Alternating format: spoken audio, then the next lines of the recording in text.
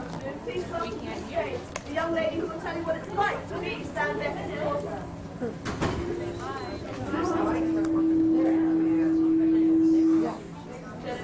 Ladies and gentlemen, can you hear me? Yes. Good, good. We come to the last panel of the afternoon. Please welcome to the stage a young lady who will tell you what it's like to be Sam Beckett's daughter, Miss Kimberly Cullum.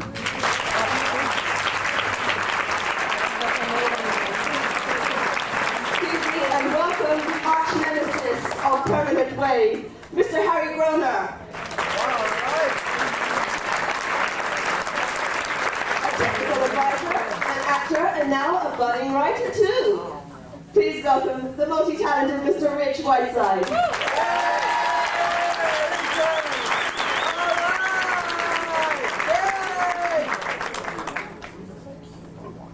And just to show you that travelling through time can make one just a little bit hungry, please welcome Mr. Captain Galaxy, Mr. Richard Harper.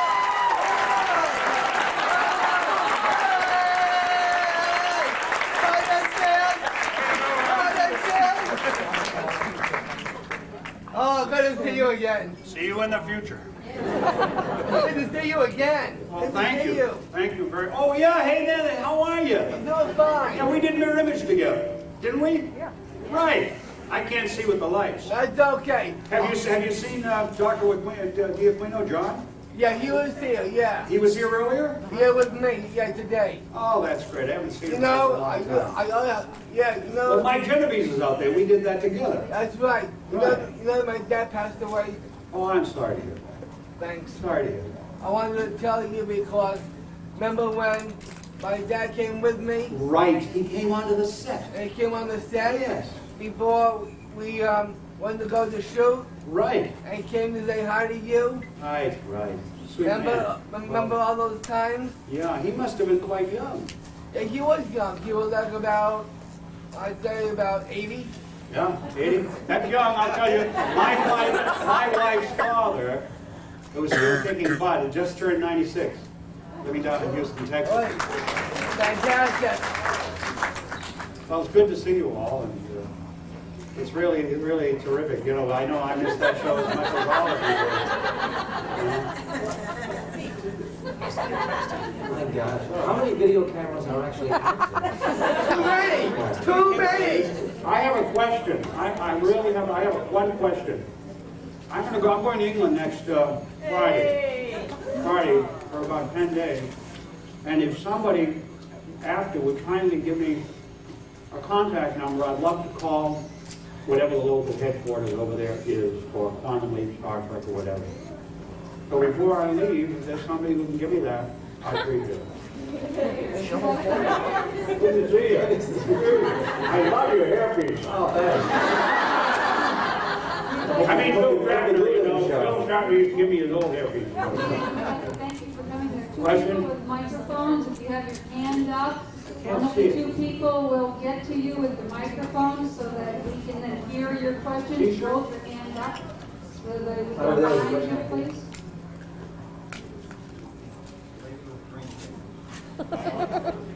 Hello, Richard. You said you were going to England next month. No, I'm going the 23rd of February. Oh, that's no good. You've got to come in April to this. Oh, maybe I'll come Well, back. this is the British Quantum Leap Convention, so please put your trip off till the weekend of the 12th and 14th of April. You can see all the British leapers. Give me the whole poop on it. Right? Because we have leapers there from England, Ireland, Scotland, Wales, Really? France, Germany, Luxembourg, and then the Netherlands. I worked at the Abbey Theatre about 20 years ago. I spent a year there. I worked there. And then I also worked in London. Did a play and also did, what did we do? With Ian Richardson. Ike the Warriors with Bobby Duvall played Eisenhower. I played Bradley. And I have a lot of people over there, friends, relatives. It's a great country. A little chilly now, but not as chilly as New York. Questions to all of us? Yeah, one right back there. Yes, Tommy Thompson asked me to say hi, Richard. Who? Tommy Thompson? Oh, Tommy, yeah, where'd you see him? He saw him earlier today. He was in here? He was here, and he said to say hi. And Did he leave a check? No. His wife. He's a hell of a good guy, Tommy. Yeah, Well, you know, we have the double thing there. Tommy's responsible for my getting this You know, because with Tommy on, we did the Quantum Leap, and he recommended me. You always got to go in and win the job yourself, but he recommended me to the Spielberg people, the Sequest. So I got a year out of that. Thank you, Tom. He was here earlier and he said hi. Yeah. And John D'Aquino. Also, John did 2 years on Sequest. Not doing time. It was a good show. And I wanted to ask all of you what current projects you have going. You start down at the end with that. Very lovely. Okay. Well, as of now, right now, I did Les's House, but it was canceled. and now I'm working on Home Improvement.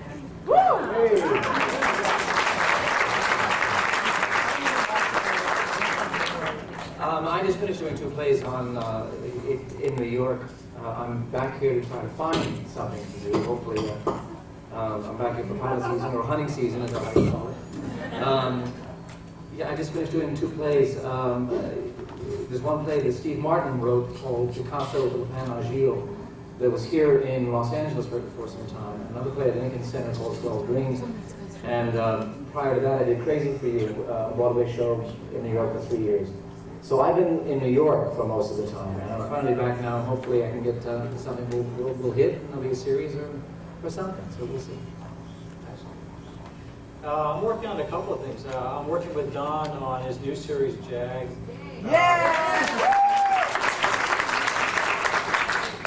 We already produced one story I put together, the Scimitar episode, which was, I wrote the original story that they based that on, and we're working on another SEAL episode now, and we're meeting next Wednesday with the writers. And the hard part is trying to get harm, believably into a SEAL mission. You know? And so I told him, what does harm bring to the table that SEALs need? Basically not much. He's an attorney and can fly aircraft, so it becomes very difficult to try and make that work. And so that's what we're kind of knocking heads over. And I'm focusing on writing, at the UCLA school, in the advanced professional screenwriting program, where you write a feature-length script every 10 weeks. Wow. Keeps you busy, beginning to end. Yeah, it keeps you hopping. In fact, I was working this afternoon. I brought my laptop in. Every second I got to be fixing, working. Go to class and they bring up, everybody reads what you have, and they say, no, this doesn't work for me over here. Well, this doesn't work for me here. We need more of this. And you try to digest all that and see what really works for you. So that's what I'm doing.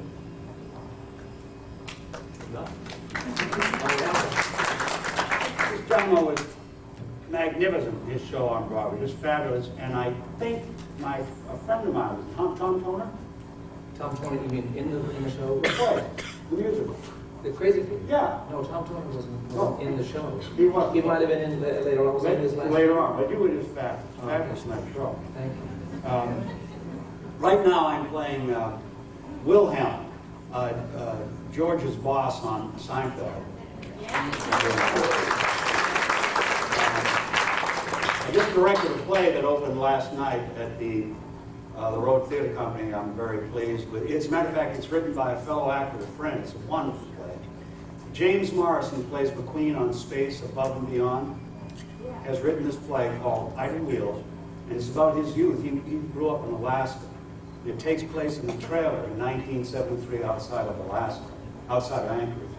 And it's filled with mysticism, murder, abuse, incest, all those lovely things. And it's been an exhausting adventure for all the actors and myself to go into that area of our lives. We do go into those areas of our lives. But it opened last night. The Road Theatre Company's been around for 6 weeks. This past season, too, I was very fortunate to be able to work with my lovely wife under Jules Aaron's direction. And we won Drama Log Awards for our performances as Willie and Linda Lohman in Death of Salesman. We did that over here.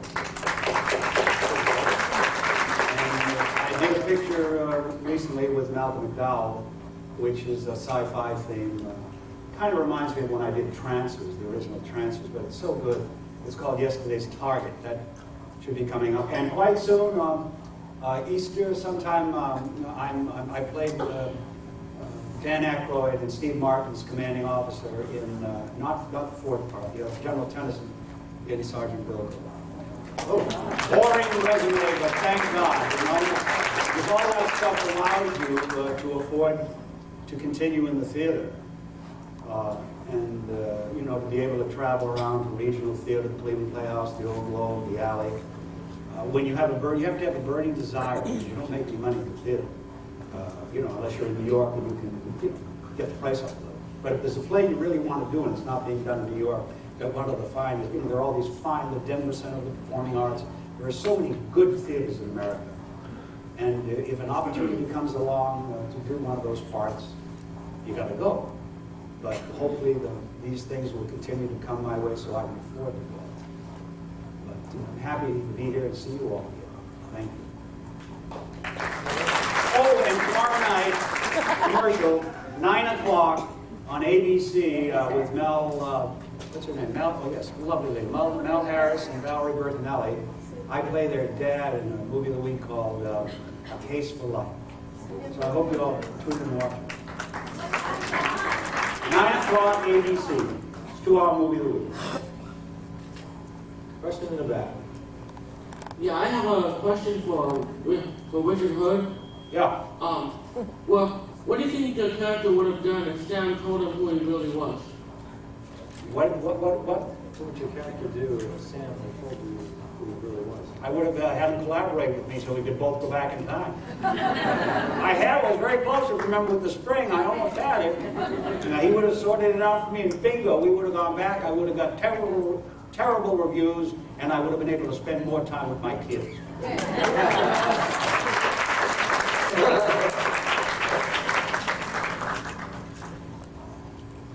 Anybody else?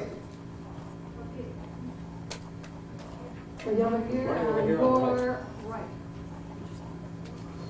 In Permanent Wave, I understand that Scott directed that episode. Yes. What was it like having him as a director? Oh, Scott was wonderful. You know, there are too many times when you work in a situation in television where a director comes in and really does not know what he or she is doing. I mean, it's very frustrating not only for the actors but for the crew in particular, because if a director comes in and says, I want this, I want this, I want this, I want that, it's much easier for everyone to set everything up, and it's less time consuming. Scotty took the time early on to learn all about that, and so when he finally got to direct this episode, he knew exactly what he wanted, and the crew just went nuts for him, and they loved him, and he was a doll to work with. He was so much fun. He's very funny. It's serious, but it's not, you know, deadly earnest and oh my God, what's going to happen if we make a mistake. It's really, he's a wonderful man to work with as an actor, but also as a director. So he was terrific. Another one. There's a question right back there, right in the center, or is it one there? There's one on the left. I have one over here. Oh, good. Richard, Tommy Thompson was talking earlier today about how he wanted to kill off Captain Galaxy. And I'm really glad that didn't happen, but had that already been changed by the time you were cast on that? That's an interesting story. I was out and about. I had no appointments that day. And evidently they were looking for a comedian to play the role. That's what they told me later, stand up, some kind of guy. And I happened to call my wife.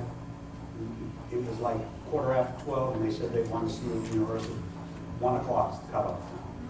So I went over. And I got in at about, I guess 25 minutes of one, 20 minutes of one. I never read the script. I just read this one scene. And at 1 o'clock, I was on my way to wardrobe. It was that quick. And then Jean-Pierre had to measure me for that suit because I started the next day. And I didn't know anything about that. But an interesting thing happened out of that. The producers, there was a show called Blossom. And the producers of Blossom, Jonathan Prince, I think was one of the producers, called, and they looked at that. They were considering for a while making it into a series. Me and that character, when Mo went back to Milwaukee to see what he would have done, and maybe on an Access cable show, he would have gone back to doing his old show. There was some serious thinking about it at the time, and I would love to have done it because it was that was the beginning for me as an actor to do gentler roles. Because up until then I had, in New York I had done what they call boyish charm parts. And when I came out here I did nice guys. And once I did China Syndrome, the die was cast. And after that, they had me use every weapon known to man. I was just trying to get back to doing human beings, people. And two things occurred there. I stopped, I just didn't want to wear a hairpiece anymore. I got bloody tired of it. You know, they could put on a hairpiece if they wanted, and they do anyway, or color your hair. And I decided right about that time, you know, I've been in the business I've been in the business now nearly 45 years, member of equity for nearly 45 years. And I decided I didn't want to do that anymore. I didn't want to get that thing on, I didn't want to cut my hair. That was like, to me, one of the very first rules. As soon as that happened, for some reason, either me or whatever, I started being able to just do human beings, people. That was one of the first people, truly dimensional person that I had done in 15, 20 years. It was really a pleasure. It was a gift, a gift. Hi, this question is for Kimberly. I was just wondering, are you by any chance any relation to another one-week guest star, John Cullum? No, a lot of people ask me that question, but no, we're not.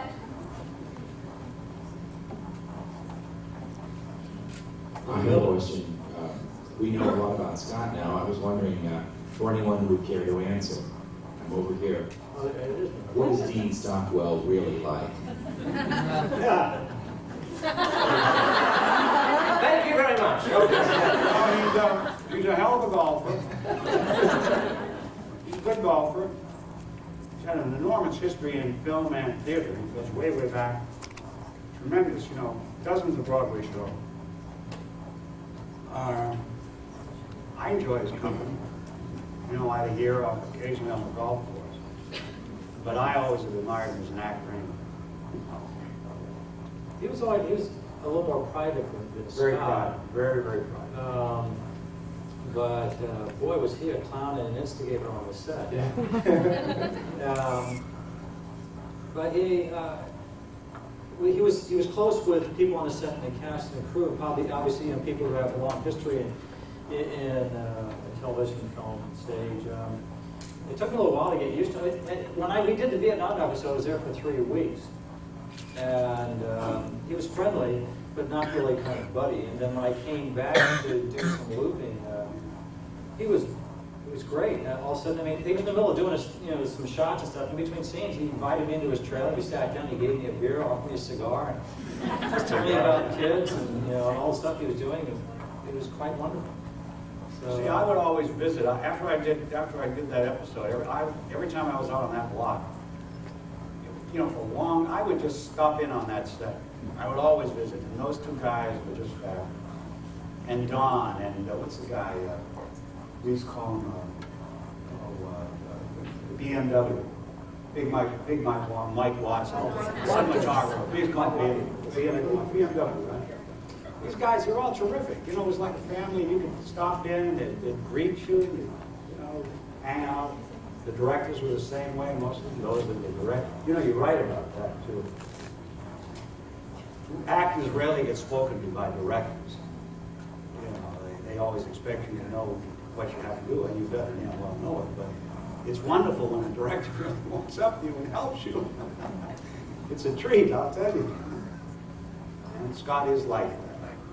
No, Scott is wonderful. As far as looking at Dean, we didn't really have that much. There were a few scenes in there, and those scenes were very nice and very sweet and very helpful. But he is very private, and he'd do the scene, and then he'd leave and wait to set up the next scene, come in and do it, and he was great. But Scotty's good in terms of that because he's very much an actor, and he understands what to say to you if a certain scene isn't going a certain way. He knows what to say. Most of the time in television, if you go up to a director and say, well, what am I doing at this point, or how do I feel at this point, that's the worst thing you can ever say, because they will never know. They'll just say, just stand here, and just stand here, and go here, and go here, and go here. Most of the time, if you hit your marks, Let's say, boy, that was an actor, boy, didn't he? He was great.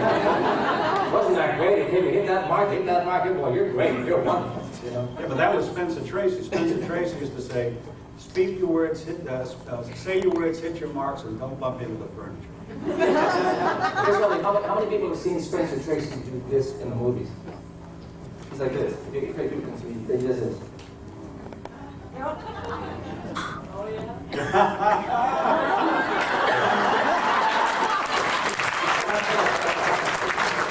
Now you know why. You'll find out Marjorie's going to sit there and goes, all right, now I'm ready. Now I'm going to talk to you. It's the truth. It's the truth. I have a question for Kimberly. How was it playing two different characters, and how was it being a young person on set? It was a great experience because not many young actors get to do roles like that. And playing me, grown up and younger, was kind of weird because when I was growing up, I mean, well, I wasn't grown up, but I played my own daughter, and it was kind of but it was very fun. Everyone's really nice, and it was great. Too bad she's over the hill, isn't it? It's over. No more. This is for Kimberly. Oh. She's over here. Oh, okay. Did you have any trouble learning your lines at the age that you were? No, I've been doing this for a few years, and so I was able to do it pretty well. You know, I could memorize my lines, and I had no trouble with it. So I didn't know. I think I did it pretty well. How about the accent? Oh no, that was pretty easy. That was fun, actually. Did you have, I know you were saying in the room you didn't have a coach for that, but did you have some training, or did you just kind of make it up? Kind of made it up as I went along. Watch movies, see how it was done. Tried to do it. We have a question back here in middle section to your right. This is for Richard. I was wondering if you had any second thoughts about being part of the Mirror Image episode, if you read the script before you accepted it.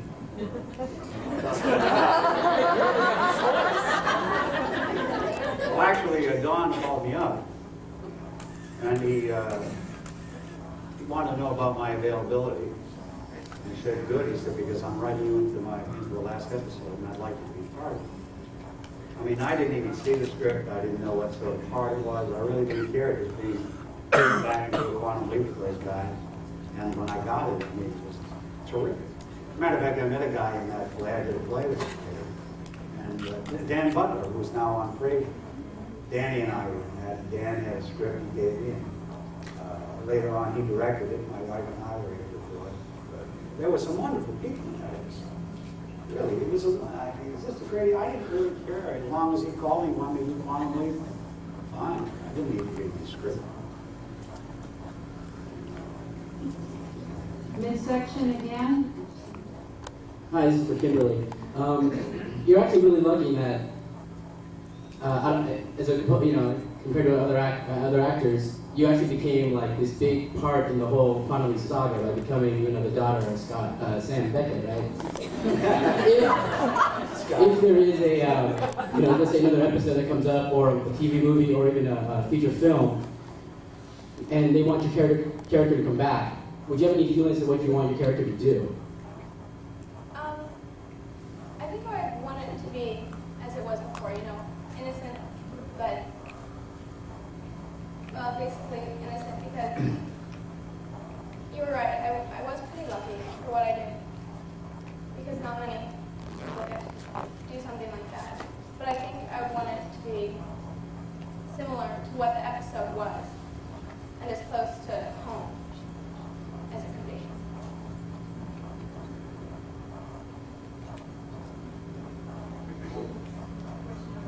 Hi, Kimberly. How did you deal with the emotional, I mean, it was so intense things that you were dealing with, and like you get smacked around. How did you deal with it, at such a young age? I mean, did you find yourself afterwards getting really emotional about it, or did you able to just back off from it afterwards?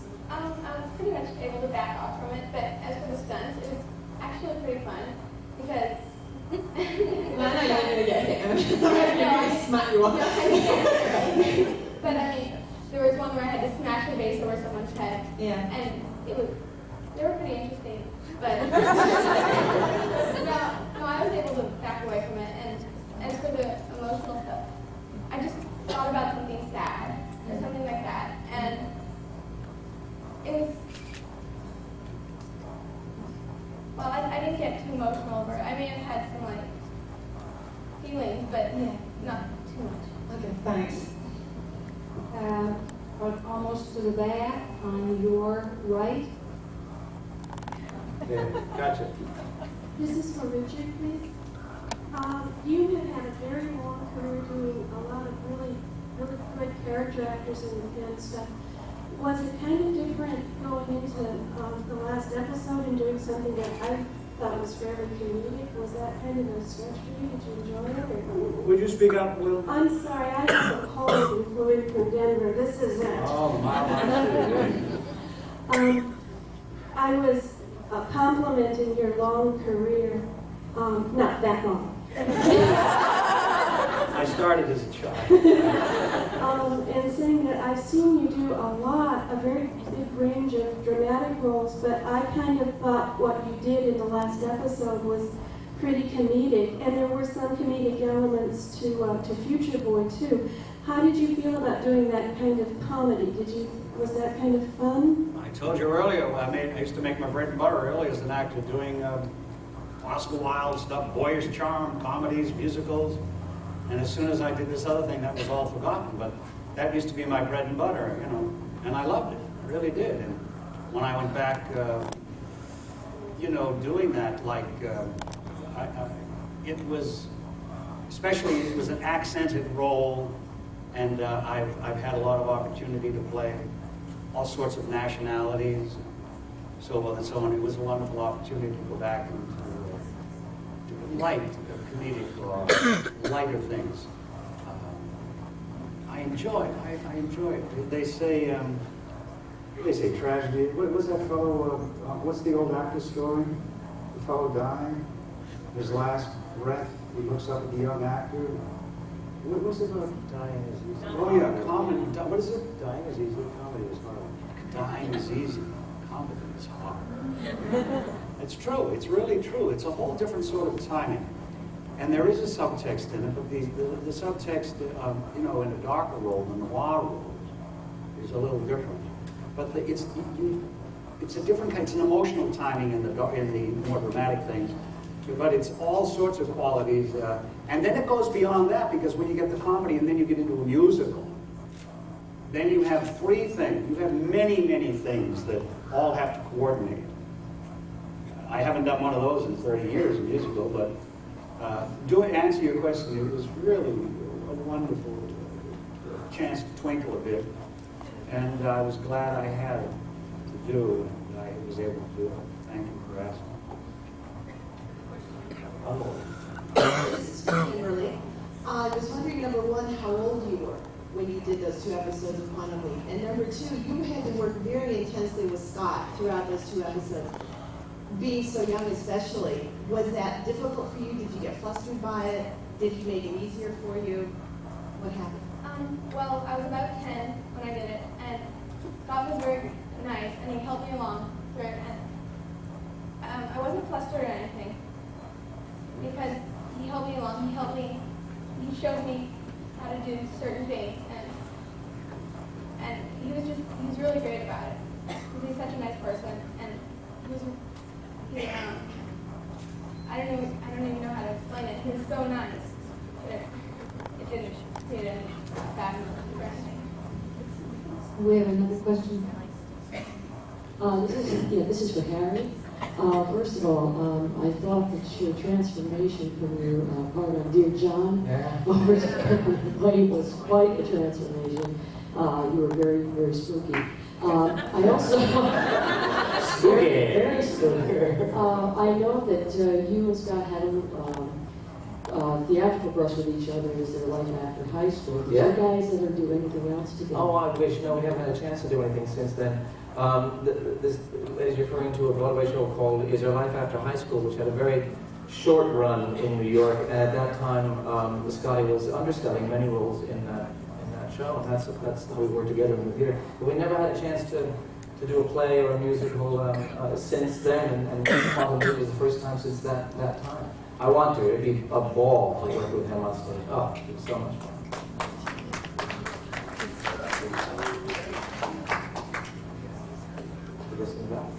Hi, this is for the four of you. I was wondering from what you've been saying, how you get the majority of your jobs from the different series you've done. Has it been mostly from your agents, from producers who've seen you doing other work, from fans who try to let people know that they're out there? Well, for me, it's money. I pay them. I send money. I pray a lot. I praise. Dinners, take them out. Begging Christmas cards. You know, you never know. I mean, it seems the harder you work, the luckier you get. A lot of those jobs, they just come out of the blue, and it's just a matter of you being around for a certain number of years, or maybe somebody having seen you in something, or 50% of what it boils down to now. Years ago, I used to get offered a lot of things. At the beginning, I did. You had to go and audition like anybody else. And then I would say that 80% of the jobs I got, both in the theater and film, I didn't do a lot of television, and they're just kind of giving me. That's all changed. It's all changed. I would say now it's like 50-50.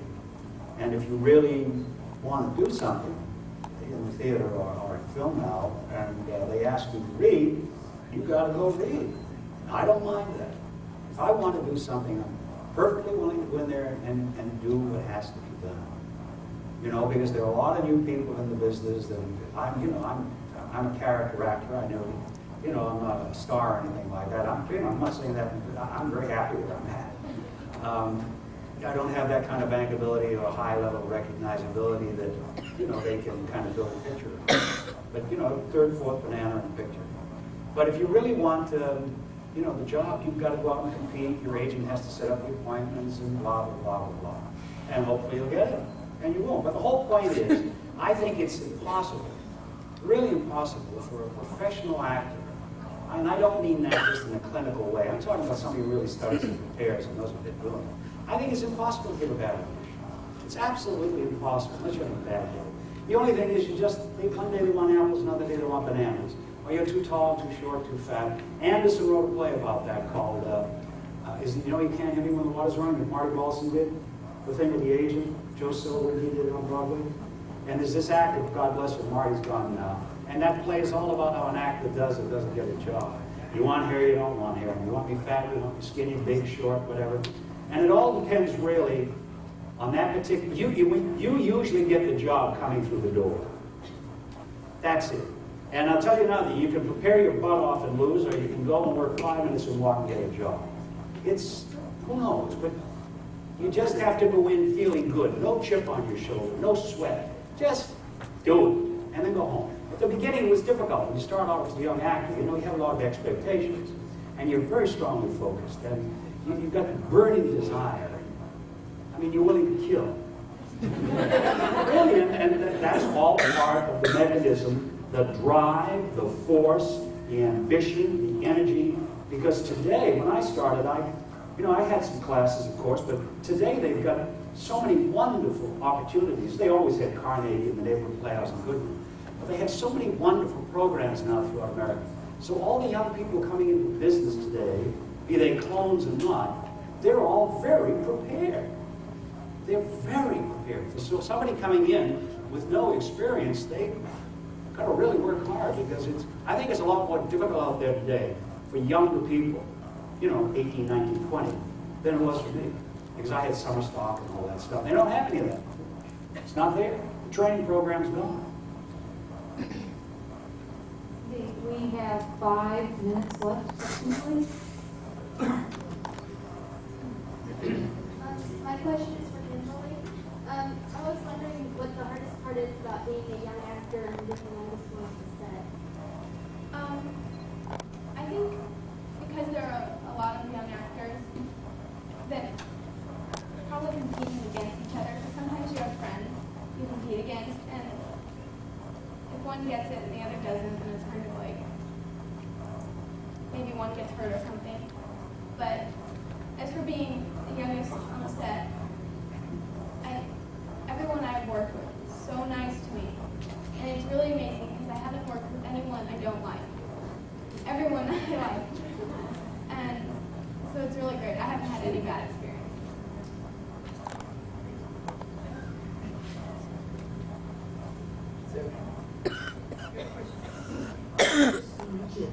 I live in the valley here, and I tried to call. Would you? I'm sorry.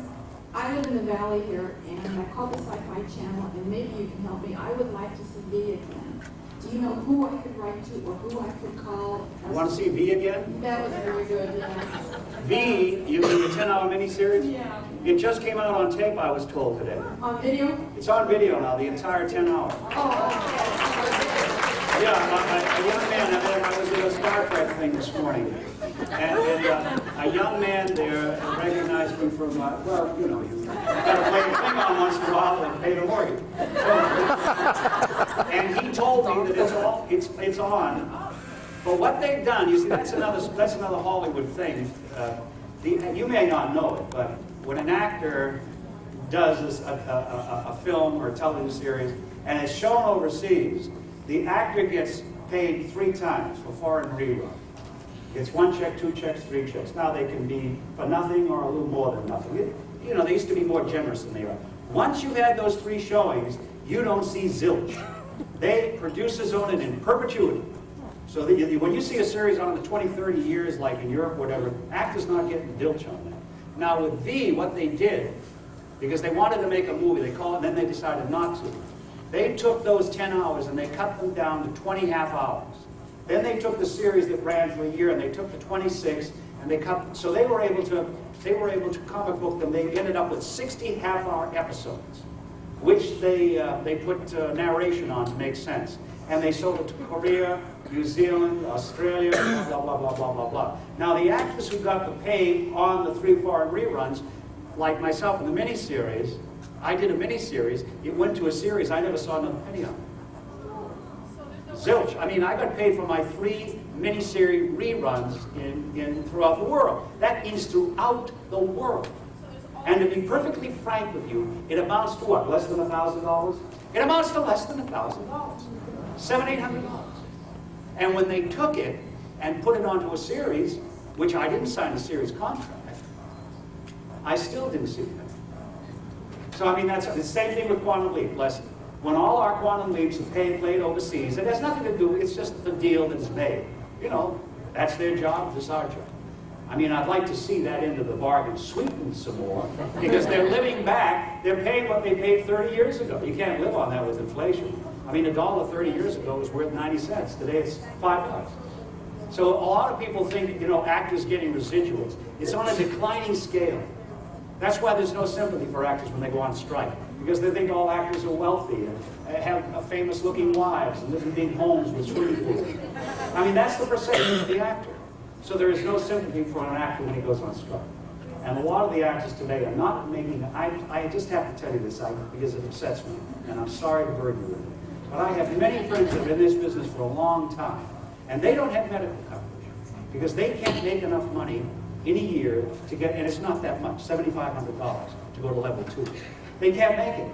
And the reason they can't make it is because the cable residual is getting so low, they can't make enough money in a year to get covered. It's wrong. Isn't it true that 5% or less of the Screen Actors Guild make $5,000? 1%. Only 1%, I think it's less. 1% makes the $12,500, which I think is Plan 1 on the medical. 1%. Now you look at the extras, bless their hearts. I'm talking about Screen Actors Guild, New York, or here now. They don't make nearly as much money as a principal player. They have to work 65 bucks a day. They got to work $7,500 a year for Plan 2, $12,500 for Plan 1. I'm just putting this in perspective for you, so that we can all get back into Quantum Leap and, you know, fix this residual thing with Sarah Beckett.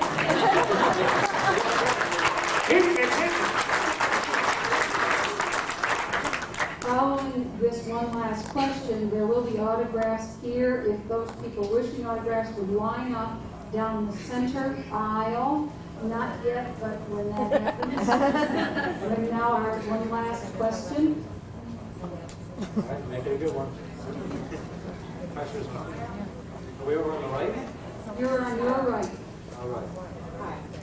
Rachel told you online before that on Jamie that my son has chosen you as his role model because he wants very much to go into the Navy, but he also wants very much to go into showbiz. And I was curious as to how you made the switch. Oh, wow. Well, the short of it is I started performing and stuff when I was like 9 and 10, and I did some plays, but I was always on stage, either in bands or doing public speaking. And then Vietnam came around, my draft number was low, my butt was going. And I came from a Naval Academy family, so I got veered off in the Navy for 10 years. 4 years at Annapolis. I was enlisted for a year for Annapolis, 4 years at Annapolis, and 5 years with SEAL teams. And then that was as early as I could get out. As soon as I got out, I formed a recording studio and got back involved with performing. It's not a route you really want to go if you want to be in this business. The SEAL training is helpful. Well, it's to be in show business, yeah.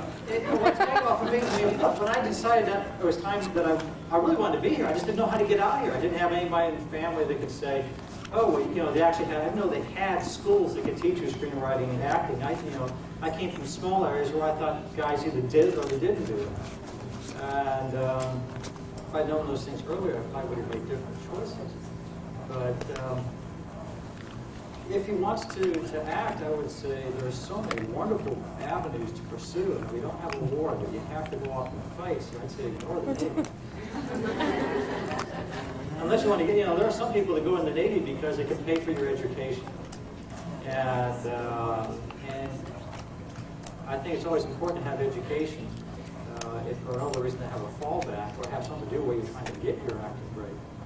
And now I have all these skills I can rely on to keep me going. I hate to end on that kind of question. We got another question. Well, there will be an auction drawing just a moment, as you can see, and we'd like to thank you very much for appearing. Thank you.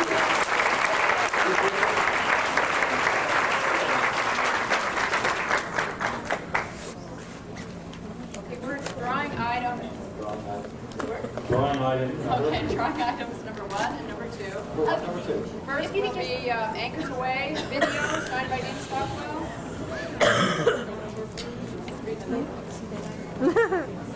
You could just remain seated, please. Could you just remain seated during the auction, please? Thank you. You'll have plenty of time to get into line, trust me. There'll be a long line. If you could just remain seated, we'd all appreciate it. Be a long line. 360299. Yes? Oh, hey! We got a winner. No winner? Okay. I got a name on the back. We get to keep it. All right, well, we'll keep that one. Sure. Oh. She got it. Oh. You got it? What is it? 2603999? 360299? Come on down. Way to go.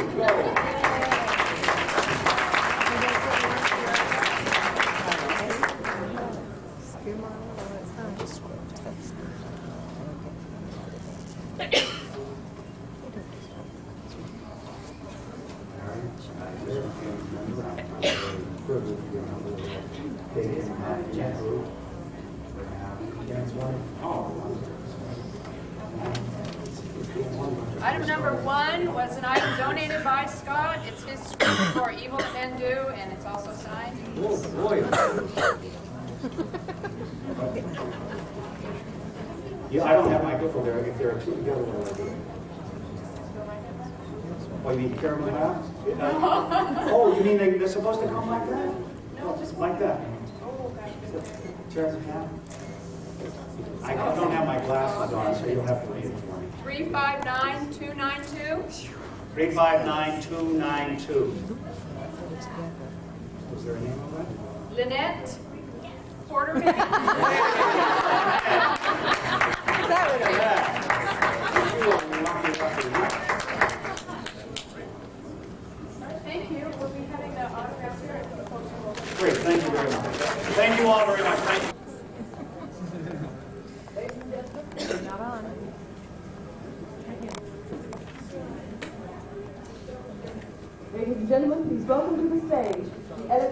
from one stroke over the line, Miss Marjorie Monaghan.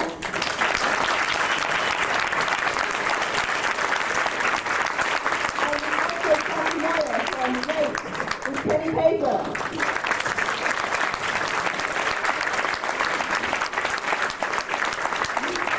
The writer from Whiteside, Mr. James Harper.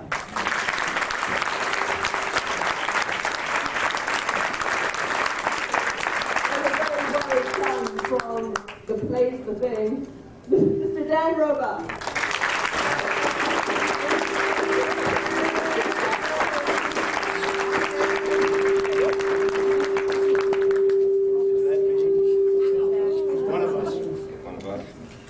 Good morning.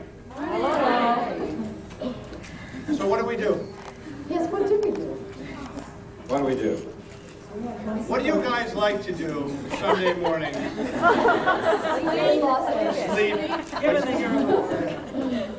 Those of you, who's from, they were just telling us, a lot of people are here from somewhere else. Who's from another country? Somewhere else. Ach, du Lieber. Wrong country. Thanks for the other. Okay, hold on just a second. We're going to have a couple of microphones going around the audience for anybody who has questions. And I don't know if the actors up there want to tell us any stories behind the scenes before they get started, or if you want to just go ahead and have people just jump in and ask you what they've been wondering all these many years. I have a few questions for the audience. Okay, Daniel will start. That always happen to me in school. Okay.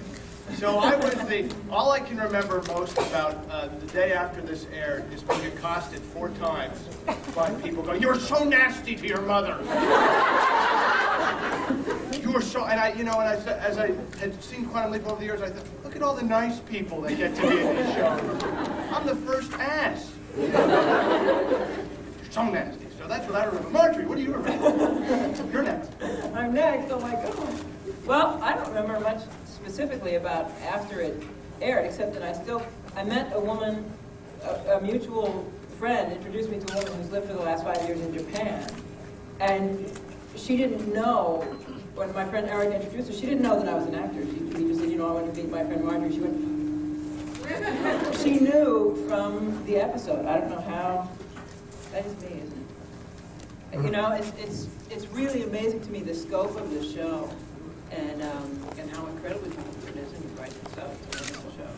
But I mostly remember things from while we were shooting. But we can probably get to that later. Well, all I have to say, I was thinking on the way over about things that happened when I was shooting the episode of Raped. And I seem to have gotten involved in a number of television shows involving this subject. So before I did Quantum, I played a rape victim, and so this time I got to be on the other side and be a lawyer.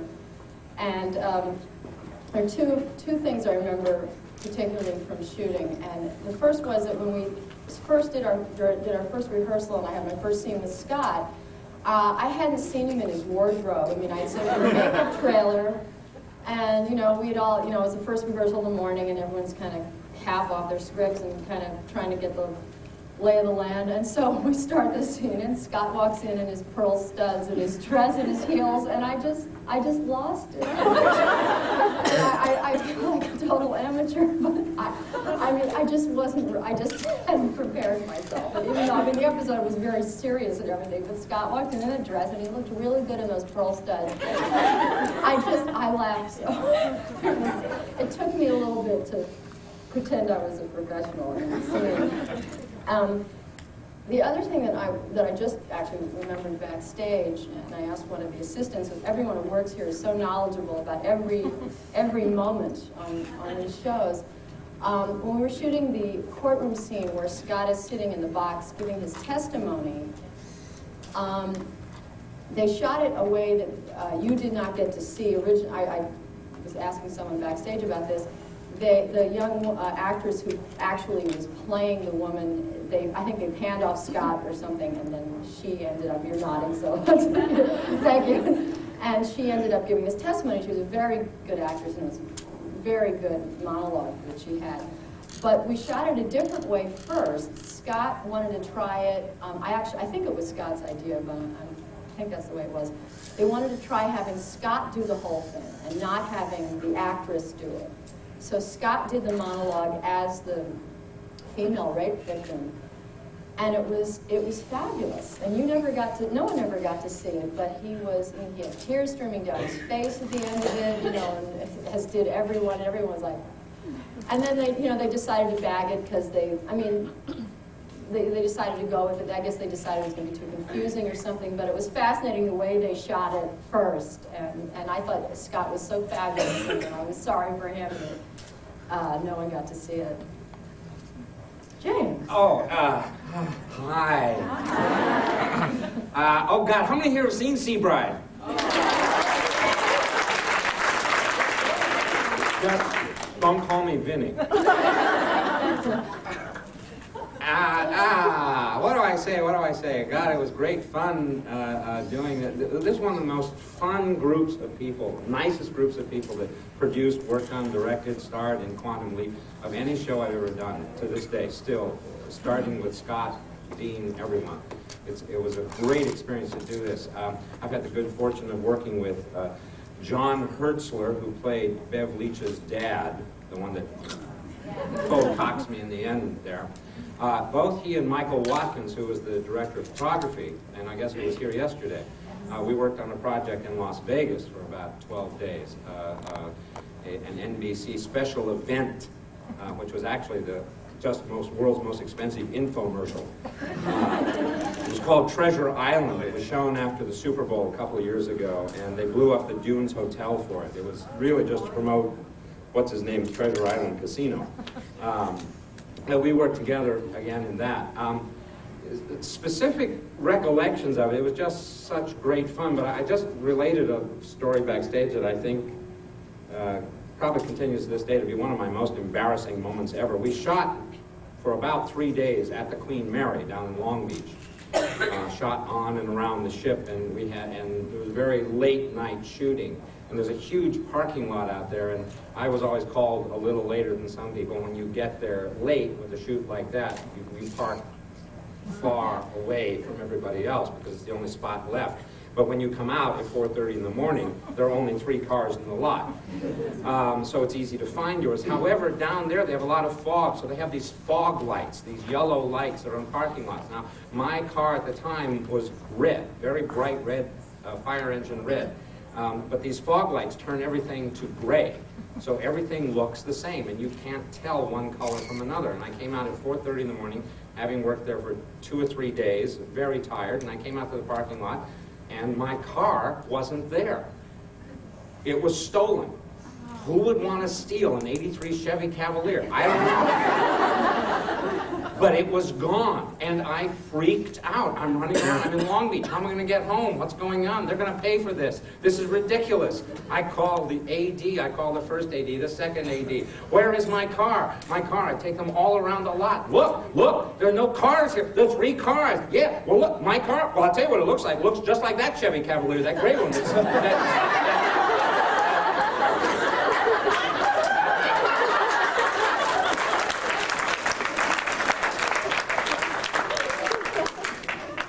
Maybe that's why they didn't hire me again. Actually, I did work for Donald Belsaris again on Tequila and Bonetti. You know that show? I like the way they was. That's the next convention. Yes, right. I don't think there will be a convention. So the point of that story is don't have James get your car. That's right. At the end of the convention. We have a question. It's up the middle, and your right. Hi, this question is for Marjorie. I just wanted to ask you what you could tell us about working with that lion. The lion was a lot of fun, actually, and I'd worked with animals before, not with a lion. But so I had some awareness of just the nature of working with large animals, in this case, wild meat-eating animals. Extremely well trained, but still, the trainer had to get on people after the second day. People start treating, the lion's name was Sudani, the actor's name. And Sudani would lay around, and people, after like 2 days of it being very well behaved, people start treating him like he's a piece of furniture. And the trainer says, no, no, no, this is still a lion. You know, it's like, you can't just walk right past him and step over him, and you just don't do that. But we spent, I guess, 4 days with the lion, and there was, one of the scariest things that I've ever had to do was when there's this thing where I run away and the lion grabs me, and then I go and I'm on the bridge. Okay, well, and I duck down and I pass out. And the lion is standing on the table above me, you know, looking at me. Well, I'm laying there on the bridge, you know, and the lion's on the table. Because they're shooting like over his shoulder, they had to take the chain off. Because, you know, normally he's chained, but in the script, he'd gotten away, so he doesn't have a chain on. And if they left the chain on, you would have seen it. So I'm laying there on the ground. There's a 1,600-pound wild animal on this table, and everybody was immediately out of frame. You know, they could have gotten him, but no, if he had stepped off that table onto me, nobody could have physically stopped him. And I was laying there going, okay. He flinches. I'm rolling off the bridge. Because it was just one of those weird things where it was possible. It was extremely unlikely, but it was possible that he could have gotten out. You know, is nobody thinking of this except me? You know, but that was fun. But he was great, and it was a lot of fun. And I like working with animals. They lend a reality in some cases to it that is fun. So,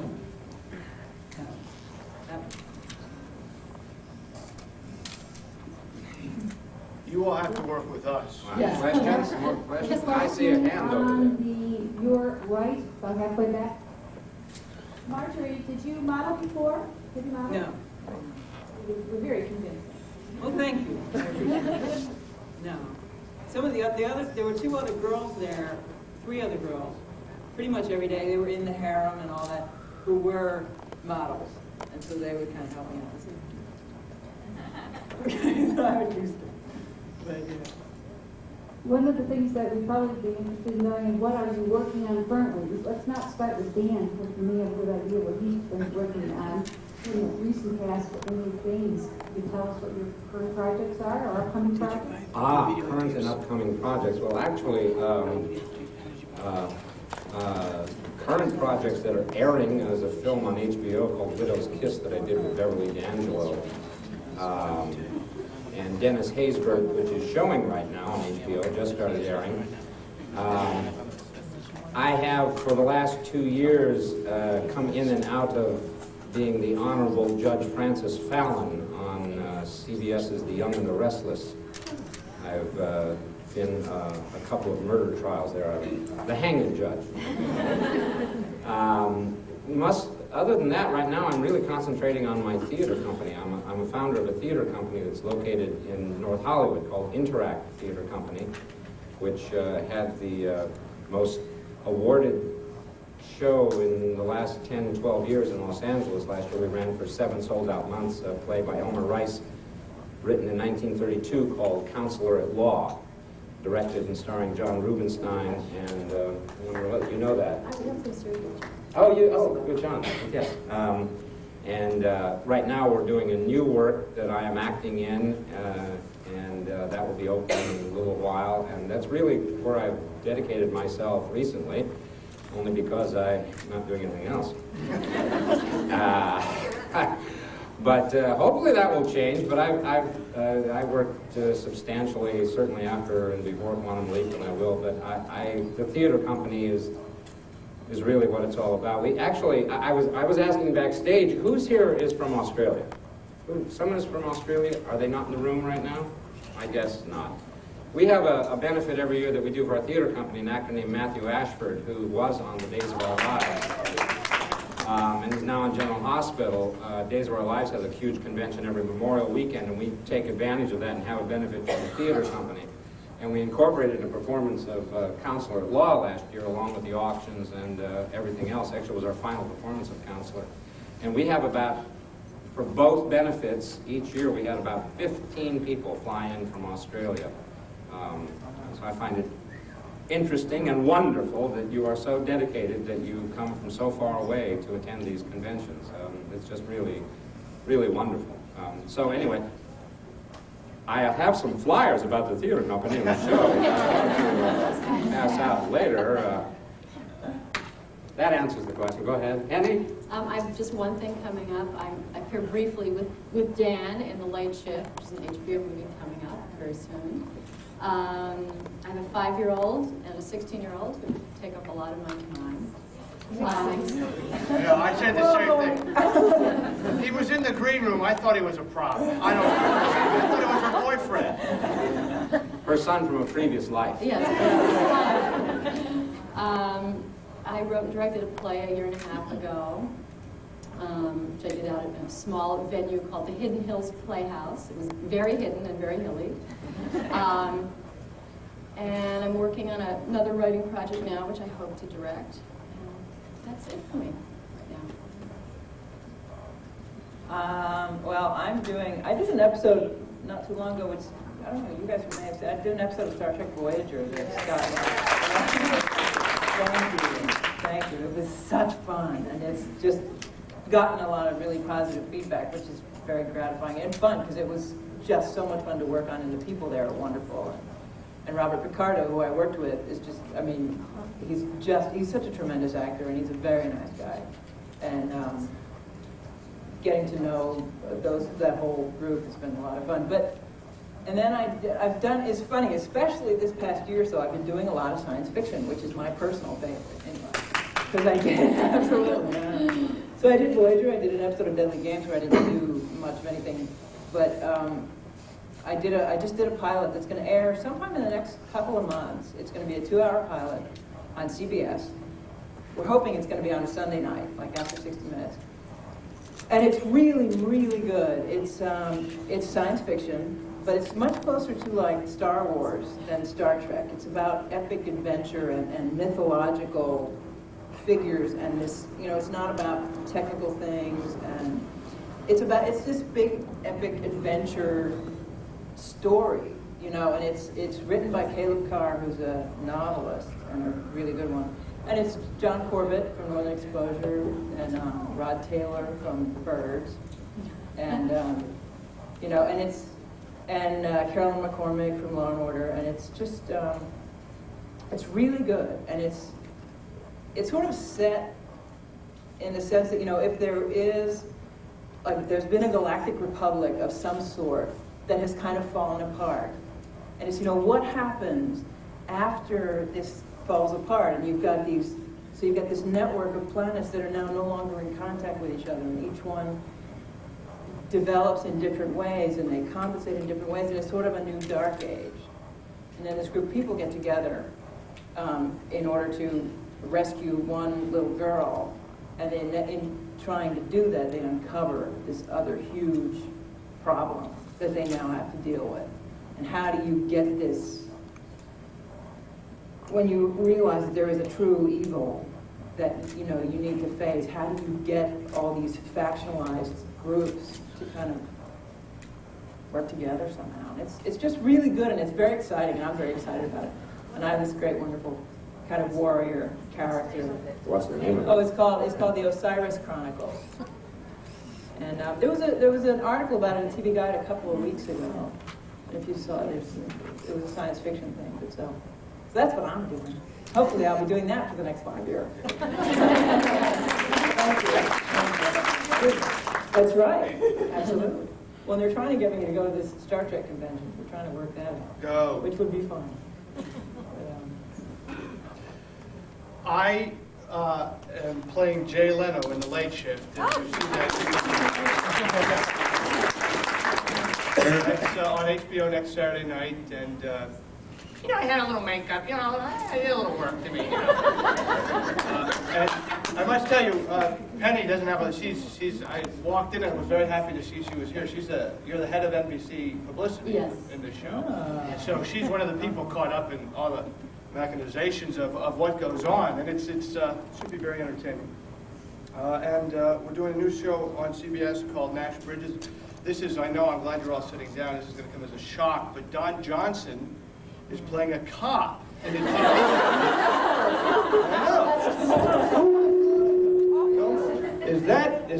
Is that going out on a limb? He's wonderful in it. So if you have a chance, please watch that. And I just found out this week I'm going to go do that's probably me this time. And I'll put me down, finger out. I'm going to do a Lois and Clark, which makes me very.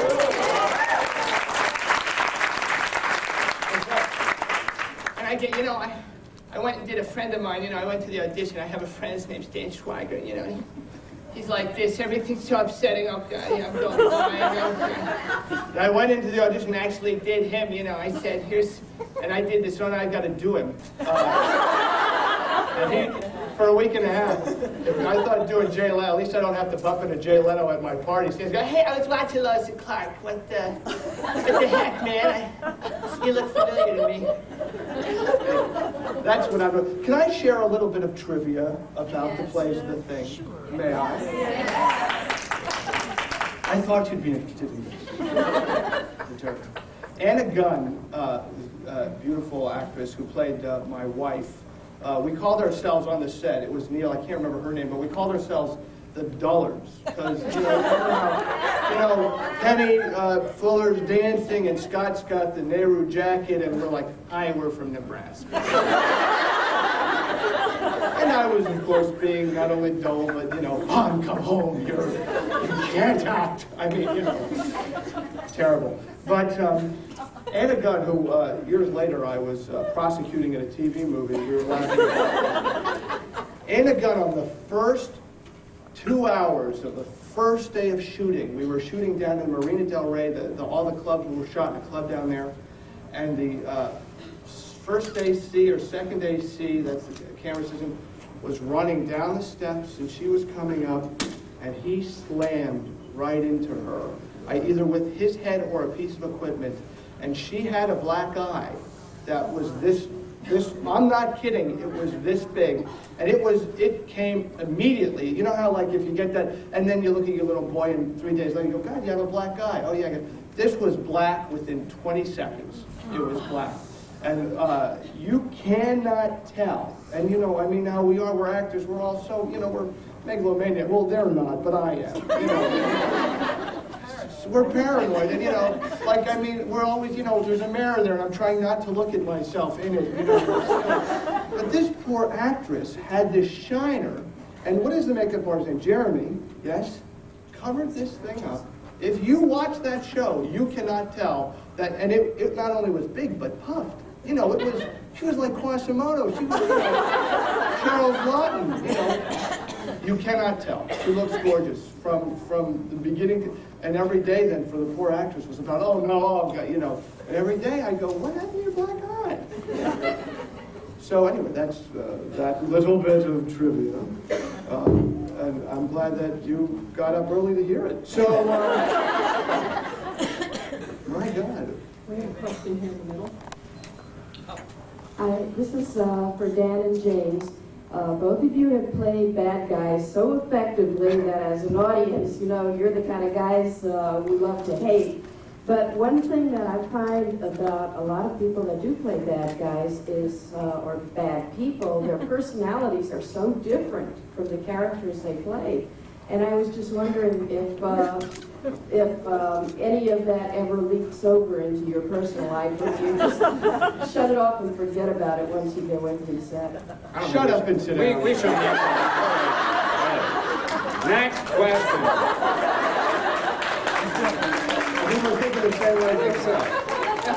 That was a performance. That was. We would love for you to ask questions. What do you think, James? Vinny. Don't call me Vinny. You know what it's like being in the garbage, being pushed out to sea? I don't know.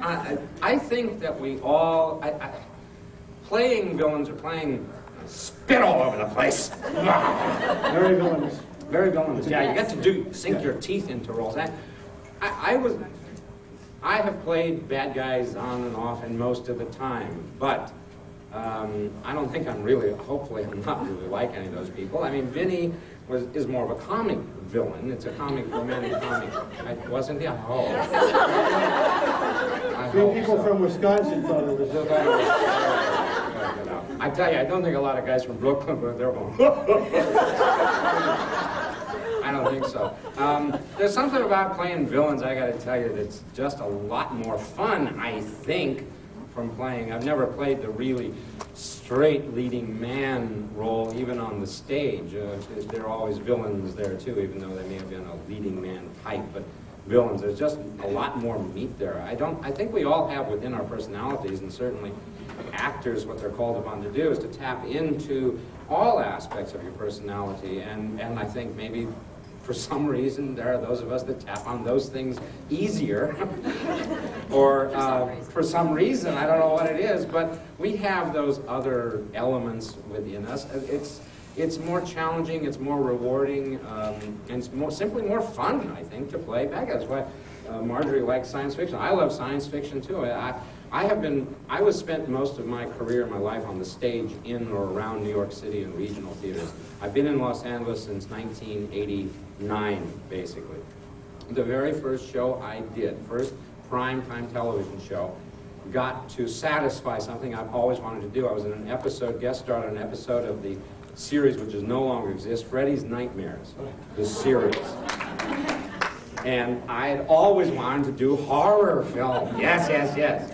And so I got to do that. And the second episode I did out here was a Western. I did a double episode of Paradise. So I had both of those things fulfilled right away.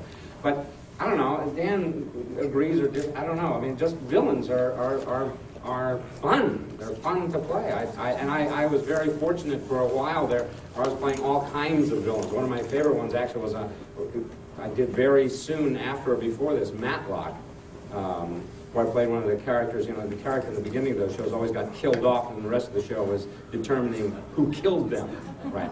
And I played a talk show host, which they did very interestingly in that they taped it. Robert Shearer directed it, and he had worked with live video stuff years ago, live film in the 50s and stuff, and he hadn't done a live show for years and years and years. So they taped this when they were doing the talk show. It looked like a talk show because they were just doing videotape straight.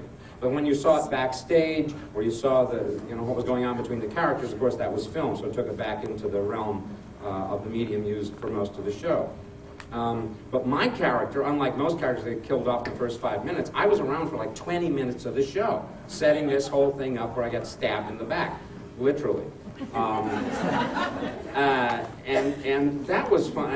If I might digress in television story, it doesn't relate to Quantum Leap, but to show you how authentic this show was, my grandmother, bless her heart, who is 97 years old, lives by herself in Florida, in Bradenton, Florida. And, oh, from Florida, great. I tell her whenever I'm on something, and everyone there in the trailer park and so forth, she has lived since 1959 with my grandfather. My grandfather passed away a few years ago, but you know, their trailer park used to be in the outskirts of Bradenton. Now they're like encompassed by everything. But she tells everybody around in her church and everything whenever I'm going to be on television. And most of her friends are of the same age range, or at least younger in 84 or something like that. And she told everybody to watch Matlock. My grandson Jimmy is doing Matlock now, and he played, I don't think she told him what she played. So she told everybody. So she comes to church after the show is aired, and this one friend comes up to her and says, "Well, I watched when you told me to watch, and it wasn't on." My grandmother said, "Yes, it was on. You didn't have it on the right station." She said, "No, it wasn't on. I turned it on." She said, "You couldn't have turned it on at the right time. Did you turn it on at 9? I turned it on at 9 o'clock. There was a talk show on."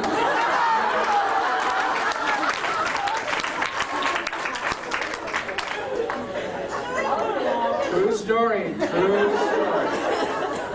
And we sit around now going, how did they believe the Martian broadcast in the 30s? These are the same people. These are the same people.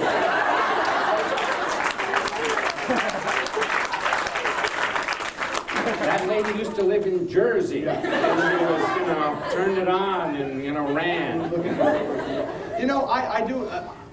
my thought on that, I was thinking of the first thing that I think anybody ever paid attention to. My debut was in a film called Cave Girl, I'm sure you're all aware of that. Number of an Academy Award considerations that year. But I played a killer in River's Edge, you know, and learned a valuable lesson just by nature of the type of person I am. You know, I was married at the time, and you can't bring that home. I'm on, going, I killed her and I felt so alive, and I go home and my wife goes, take it to garbage, and it's like, I'll kill you. No, I'll kill you, take out the garbage. But you know, when we were doing Quantum Leap, you know what specifically kept me sane? They opened the E.T. ride at Universal Studios at about that same time, you know, and I went over one day, because I'm really kind of, you know, other actors would probably be studying a script or something. I was like, hey, the E.T. ride. Right over there? Right here? There. How much time do I have? So the first day I went over there, and I still remember his name, Andres, you know, I went up and I said, you know, I was standing in line, I said, sir, why don't, come on up. Now, I was wearing the suit, you know, so he thought I was some suit from Universal. And he said, come on up. And he put me, you know, he took me around the back, put me on my own car, and I rode the E.T. ride. You know, and I know what you think I am, but pathetically, I'm just doing this TV show. He said, you come back anytime. So I went back, I probably rode the E.T. ride. I'd call people and go, come visit me on the set, they opened the E.T. ride. So while I was being, you know, Neil, being, you know, Mom, you're pathetic, Mom, stop acting, I was like, could go on E.T. ride, you know. And if you've taken that ride, I highly recommend it, because all it is like, hey, we're E.T., we're going to be on the ride. And it's going to be on the planet, and we look really silly. So that kept me safe. So that's why I didn't take Neil home with me. In fact, it was hard not taking E.T. to Quantum Leap. They'd be like, okay, let's go, Dad, you're, where are you getting this kind of dancey singing bit? This is a dramatic scene, and you know, you're jumping, oh, I'm sorry, that's all about E.T. The Universal Studios tour, I highly recommend it. And they didn't pay me to say that. Much. We have a question right in the front row on your right. Hi, questions for Penny.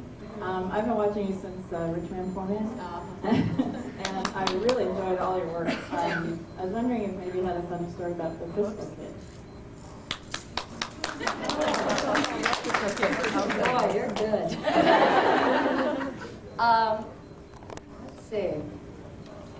I remember when I did that movie, I was quite intimidated by Robert Aldrich, who the late director, was quite a character. And so I was kind of timidly walking around the set, and I was, well, as you know, I was playing Gene Wilder's bride, and Harrison Ford was in this picture, and this was in between Star Wars and Empire Strikes Back. He was about to go off and do that. And it's not really an amusing story. It's just the first thing I think of. I had to wear, it took place in the 1800s, and I had a huge hoop skirt wedding dress on, and I was looking for a place to sit, and I found this little apple box, and I kind of straddled it and lowered myself down onto it. And then I thought, I'm never going to be able to get up. So I'm sitting there waiting for them to set up, and Harrison Ford came over to me and sat down on a fellow apple box, and he said, you having a good time? And I said, yeah, you know. And I said, are you having a good time? And he said, there are a lot of really serious people around here. Frisco Kid was a comedy. Although it had a lot of it was weird, because it had some very violent moments, but it was a comedy. Anyway, and I just remember him being very, very sweet to me, and I felt so much better after that, which was good, because I think I had to kiss him right after that. So I was happy to have had some interaction.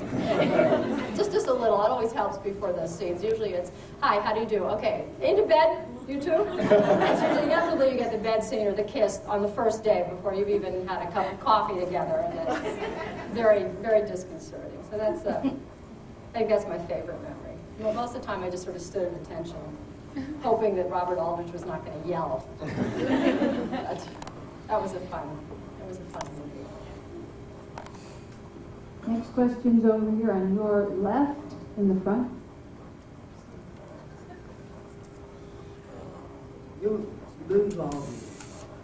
All of you have done wonderful work in the past, and I'm pretty sure that there's going to be a lot more wonderful work for all of you in the upcoming future. What I want to know is the past was the past, the future is coming up with you guys.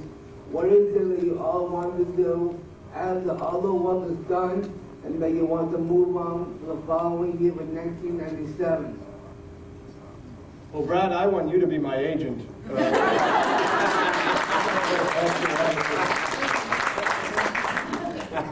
You go ahead.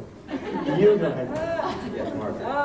Well, I'm hoping that I'll be doing this series. That's what I really hope, because when you find something that really means a lot to you, and you get to work with a good group of people, you just want to be there.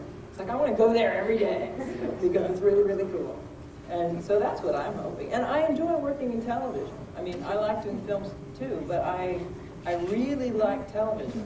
I like being there every day. I like the notion of doing a series for 5 years and evolving a character over that kind of time, you know, which doesn't often happen in TV series, but it is possible. And if in certain projects with certain people, they get that. They're like, oh gosh, gee, my life isn't the same as it was 5 years ago, so maybe this character's life changes, you know. So that's what I'm hoping for, and some film work too, because there's some interesting projects that I'm looking forward to, trying to get in on, you know. So. Well, I'm working on. I've been doing television for 20 years, and now I'm kind of. I think a lot of people, when they get a little older, they start saying, well, you know, I think I have something to say, and I'd like to try to find a way to say it. So I think my own wish for myself is to keep developing projects that I'm interested in. I've been writing for 4 or 5 years now, and it's a new thing for me. 4 or 5 years isn't a very long time, really, to do anything, especially something like writing. So that's what I'm looking for myself, to create things that I'm interested in that I don't see being done, or that aren't available for me to do.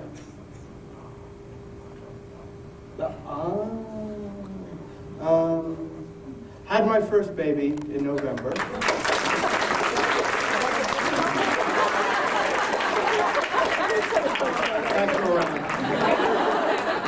I just happen to have a photo album here.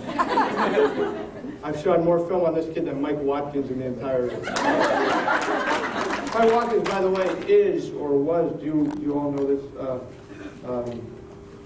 Who brought us The Little Rascals? Hal Roach. He's Hal Roach's son-in-law. Was. Well, Hal passed away at 145. I think I turned myself. Michael is divorced. Okay, there I'm back on. So, you know, they keep taunting us with The Fugitive 2, which we would love to go and chase some other villain somewhere. Maybe it'll be James, since he likes to. So, who knows, you know,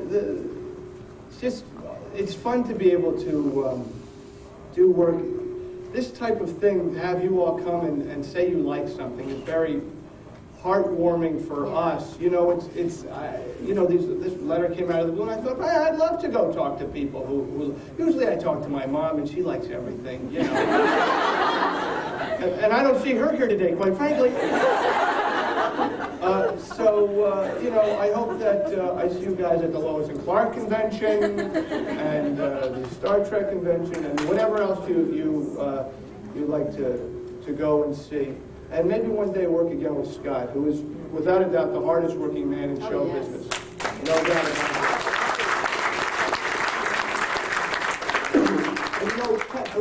it. You know what Scott says when you think, come back, come on back. You know, come and stop in. I think everybody was telling a story like that. And I went back one day, I was on the line, let's go see, you know, and usually you expect them to go, oh, I don't care what he said. You know, they're shooting a show in here. But I went in and it was a show, it was one of John Anderson's last shows, that cowboy show. Oh, and you remember that? And I felt, because, you know, Scott's like, come on in! And then you look around and you see all those people who are all so friendly with such a great show. You know, and the director who has no idea who you are, and it's just like, hey, we're shooting a show. Scott, can you get, and Scott is, yo, what's going on, how you doing? So we probably may have all had that experience. Anyway, so I don't know if I answered the question, but I'm done talking now. James. I'd like to reiterate that. I mean, Scott was wonderful, and I had the good fortune of doing a number of things at Universal after that, and I would stop by, and he was incredible that way. That looks great. Come in, you know, and everybody, and people would say, you know, it's exactly what you're talking about. Yeah, we're shooting here, buddy. Hey, you know, I don't know, but I was Vinny the Vet. Yeah, well. Sorry, last season, don't remember. You know, and Scott and Dean and Michael Watkins, you know, they were all wonderful that way. Specifically to answer Brad's question, yes, I am hoping to do a lot more in television and film because that's where I earn my money. I'm also a photographer, and since we've had a theater company, which is now 4 years old as a not-for-profit theater corporation, I'm the production photographer for all of the shows that we do. So I've had my pictures published in the LA Times, every printed magazine, newspaper in LA, when they run reviews of the shows and stuff, they print. So I'm going more in the photography vein. And for my theater company, right now we're doing a play. We have a play development lab. In the particular, we're opening 2 shows actually, a play by C.P. Taylor called And a Nightingale Sang, which is a wonderful, wonderful play about English family in pre-World War II. That opens in a week. And then we're doing a new piece, which I'm in as an actor, that's going to run Wednesday and Thursdays only from our play development lab. We have a play development lab. And this is a new piece by actually 8 different writers and 9 different directors, and 19 actors are in it. Then in the fall, I'm waiting to get the rights for a particular play, which I can't mention right now, because somebody else might want to do it.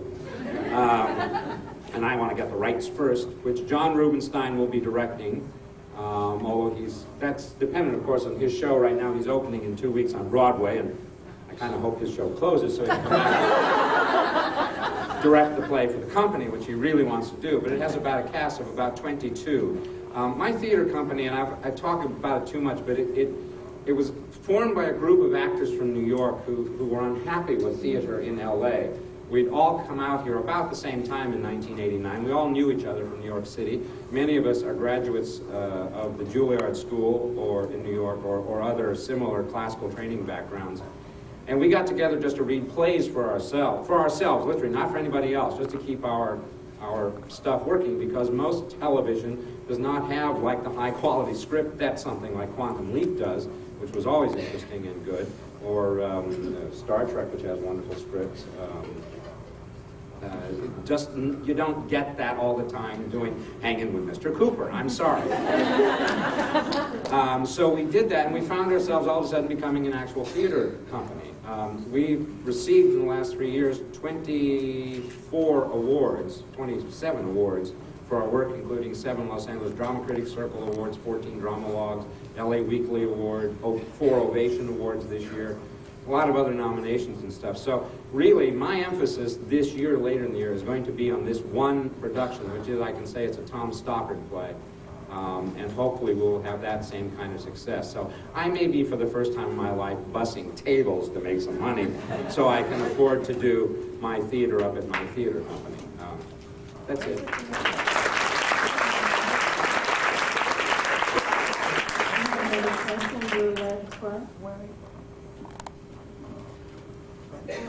Hi, Marjorie. You're very beautiful, very talented, and very tall. Any memories about that scene when Scott had to pick you up? Oh, maybe.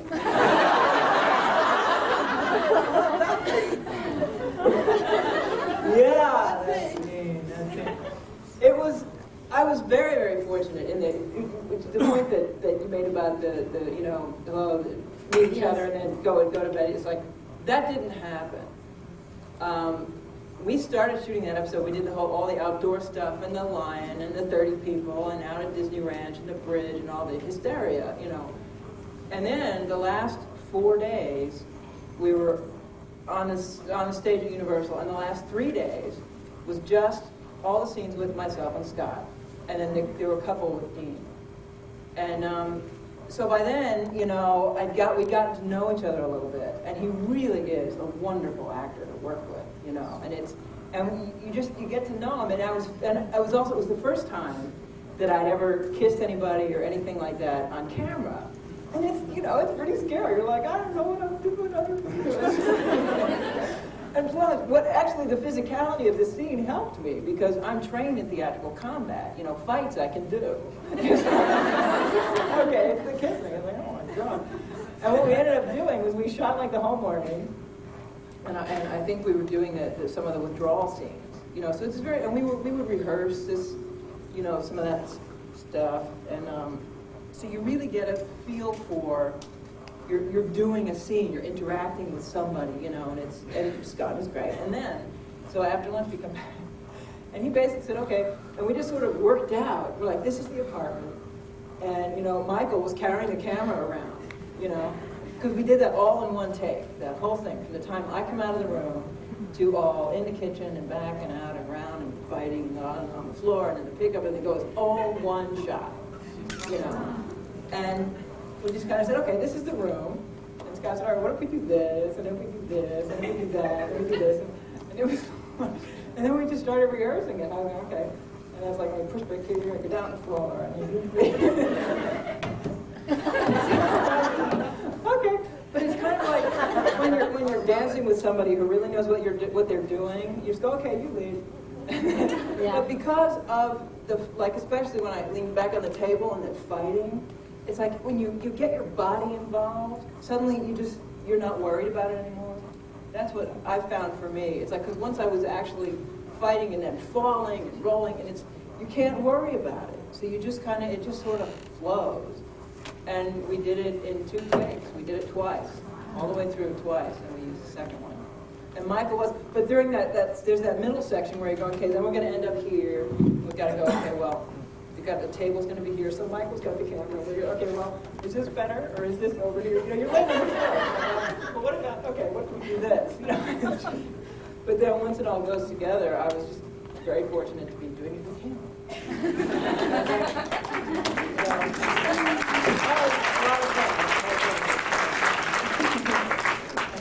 We have about 5 minutes left, and we have a question here.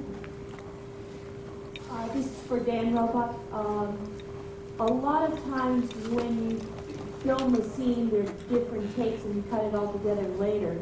So I almost hesitate to ask this, but when you're in the audience reacting to this nude Hamlet performance, are you reacting to something that you're actually seeing, or?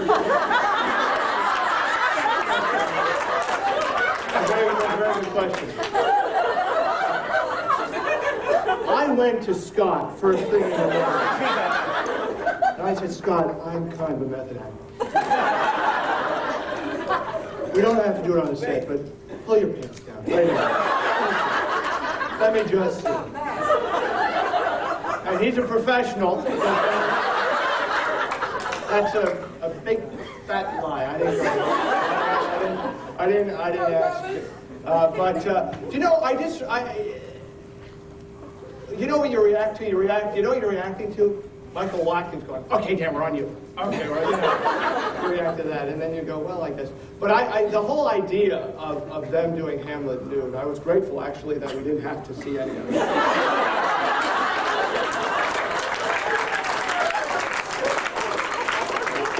It's hard, you know, my fare is The Odd Couple, The Honeymooners. Watching Hamlet at all is a little hard. So that's a good, but no, I wasn't. We have questions to the left.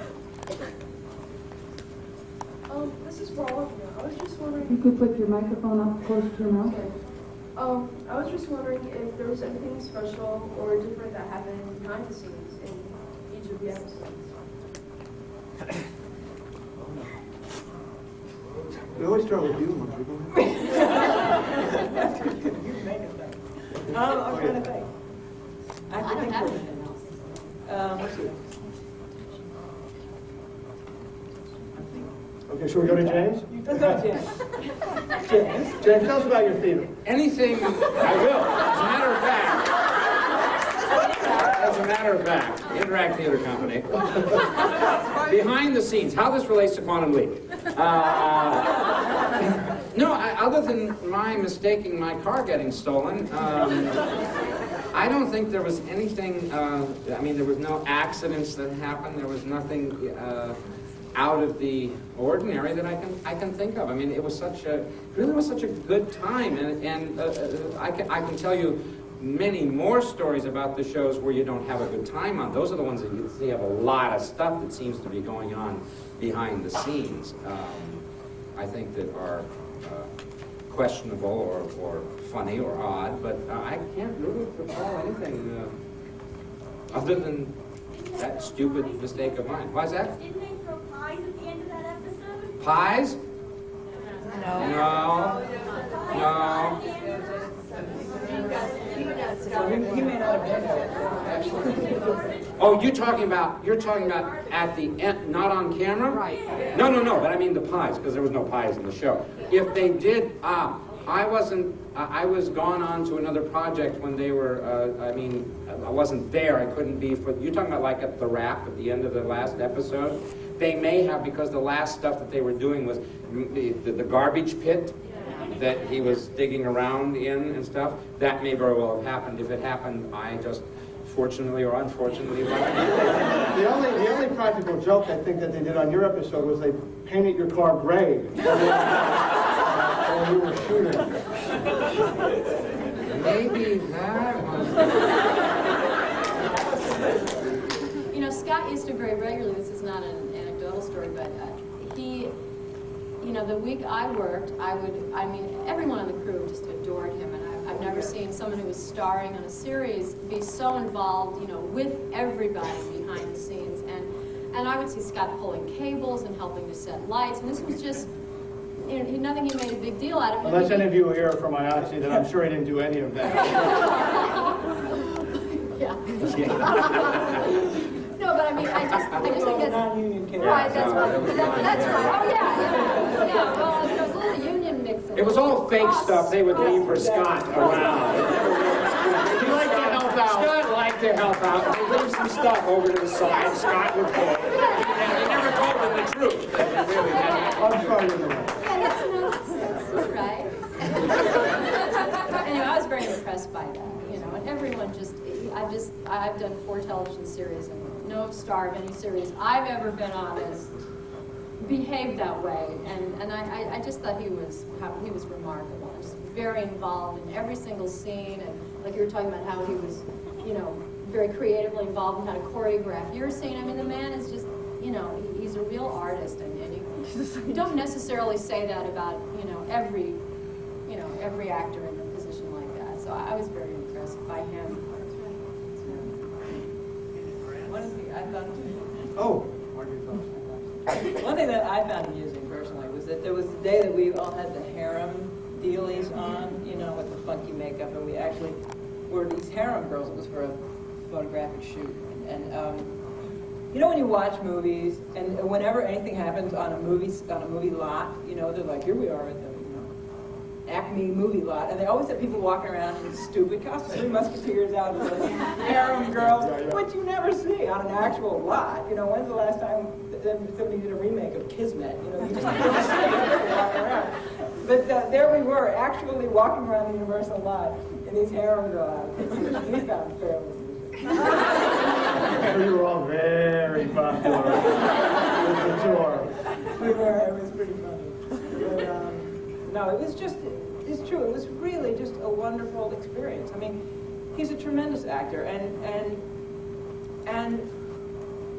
just wonderful to work with, you know. It's like, you know what's going on in the scene, and these characters are 2 real people.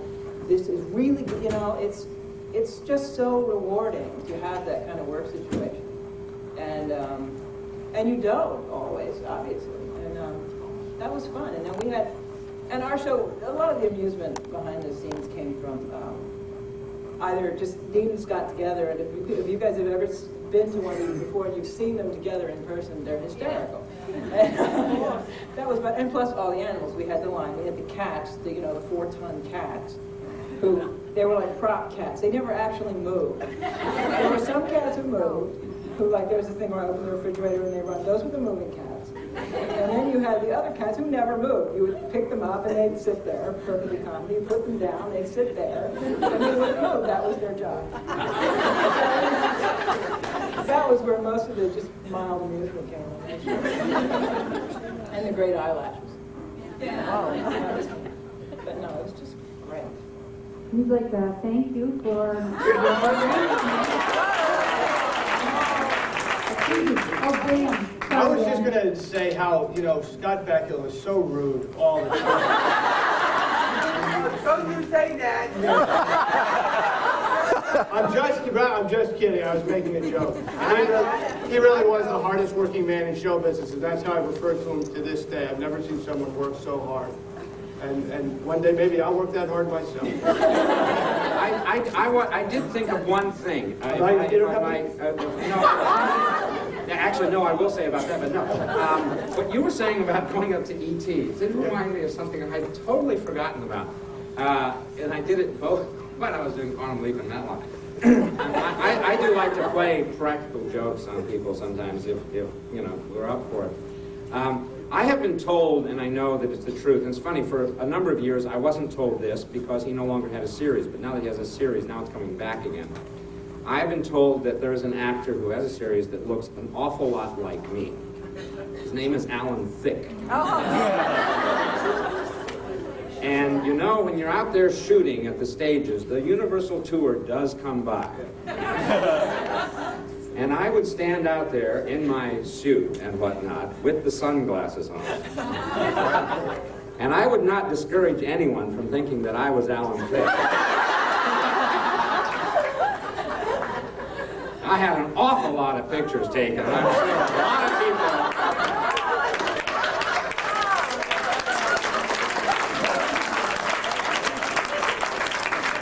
took those things home to South Carolina, and they said, hey, Alan Thicke, he was out there shooting. I got him, yeah. Stood right next to him, yep. Put my arm around him, everything. He didn't mind. How many people here have their picture taken with Alan Thicke? 6 years ago. Well, I want to thank all of you very, very much. We do have a drawing that we'd like maybe you to help us with. Oh, just very quickly, yesterday someone was not here. The number was 359383. It was for the Thrill of the Hunt script. Wait, what was that number?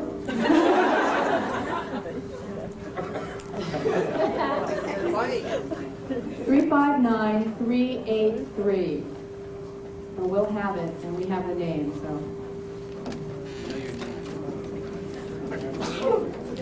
All right, this is for the script from Seabride, signed by Scott, Dean Stockwell, and Valerie. What people look at them?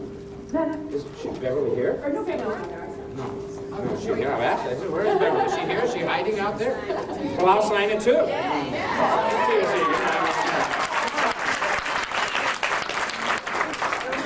Beverly's name was only one above mine. Here you go, Mr. Harper.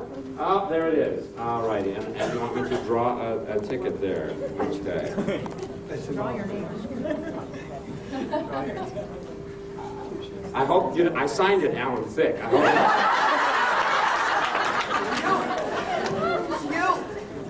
All right. I won't look. I won't look. Let's fix one here. We got what? Okay. That one seems to stick in my hand. I'll call it. This number is 360785. Ready? 360785. Is that it? Is that it? You have that number? Okay.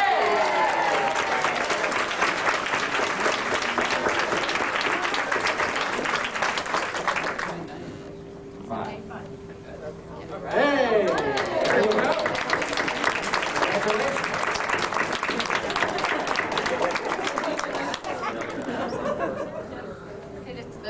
copies for the Quantum Leap book.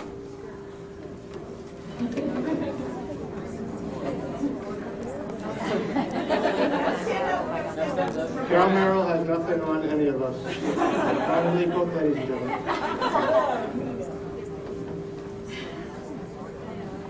Lovely picture of It wasn't written by Julie Collins, was it? It was part of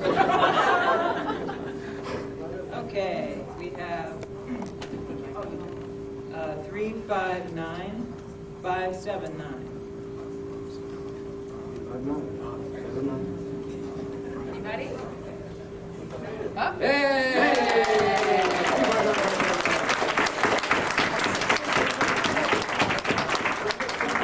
This is a very interesting book. Oh, do I have to give it away?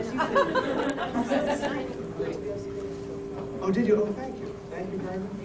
Well, thanks for winning.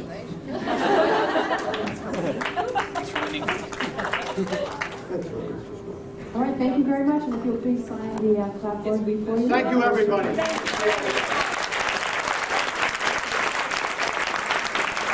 For those of you who want autographs, I believe autographs